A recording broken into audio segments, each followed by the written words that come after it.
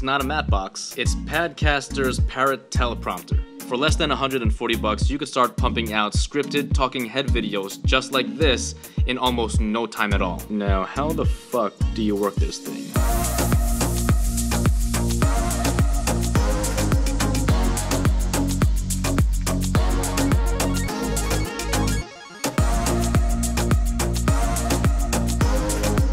What's up everybody, Kevin Mendoza here, coming at you today with a review video of what I think is a budget-friendly solution to making scripted talking head videos. If you've ever wondered how I make these YouTube videos without sounding like a complete idiot, it's because I script exactly what I want to say and practice how I want to say it. However, the most time-consuming part about making a scripted video just like this is memorizing the script and delivering the lines over and over again in front of the camera and hoping at least one of the takes is a good one. Now, the PARROT Teleprompter can be a solution for saving a ridiculous amount of time. If you don't already know, a teleprompter is a reflective screen that goes over the lens of the camera, feeding you your lines of the script so that way it looks like you're looking directly into the lens. Or it could be a monitor situated somewhere close to the lens, feeding you your lines so that way you're still looking in that general direction. But here's how the PARROT Teleprompter works. First, you have to put one of these mounting rings on your lens. Just check the size of your thread, and all of these are labeled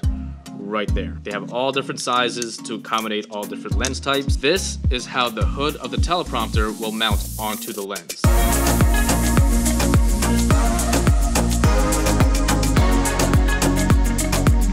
After writing your script, upload the text to your iPhone via Dropbox, Google Docs, or just email it to yourself. You want the script to be on your phone so that way you could copy and paste it to the PARROT Teleprompter app.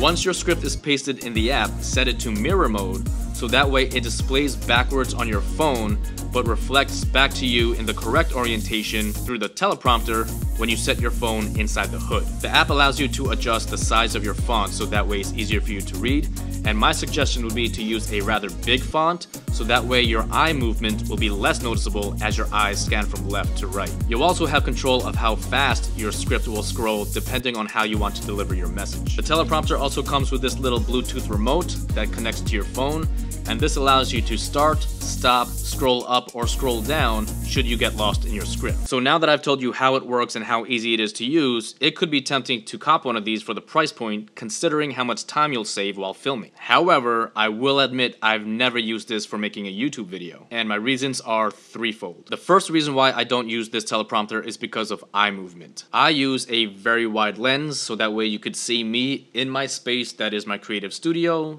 / living room. And because of the massive field of view, I have to sit pretty damn close to the lens for the composition that I want. Just to give you an idea of how close I actually am to the camera, 19 inches. And being this close to the lens also means that the screen of the teleprompter is very close to my face, which would make my eye movement more obvious because my eyes have to scan further in distance as I go from left to right. And that just makes my message mean less because it's obvious that that guy's just reading off a teleprompter. Secondly, reading the script live as opposed to memorizing my lines messes up my delivery. It may be I just need more practice with a teleprompter, but I found that I couldn't bring out much of my personality if I'm reading. When I did try this out, I was just way too focused on anticipating what the next line would be as the script scrolled up the screen, and I sounded even more monotone and robotic than I do now. At least with memorizing, I feel like I've internalized what the line is, and I could change the dynamics of my voice inflection, my hand gestures, my head movement, that kind of stuff. The last reason why I don't use this teleprompter is because of the setup time. Tweaking the font size and scroll speed through trial and error is way more time consuming than one would think. Making these types of videos are already a lot of work, and adding steps to the workflow just removes any fun the process already had. But don't let my reasons affect your decision to get and use one of these. Cause who knows, you might be a better reader than I am. Anyway, that's all I got for you. If you like this video or at the very least found it informative, don't be shy to show me some love and hit that like button. If you want to see more videos like this where I share my experiences with camera gear or techniques, consider subscribing. This is Kevin Mendoza. Thanks for watching. I'll see you guys in the next one. Peace.